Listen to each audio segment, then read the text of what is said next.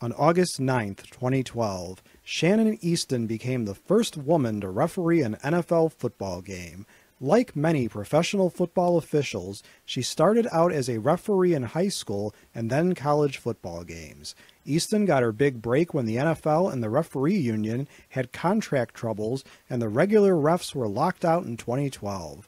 Some sports writers and the NFL Referees Association objected to her employment by the NFL, especially since she had participated in the World Series of Poker, and pro sports are highly sensitive to anyone with ties or history with gambling. Far from a single sport woman, Eastin is also the holder of 6 national championships in judo and has a company that trains football and basketball referees.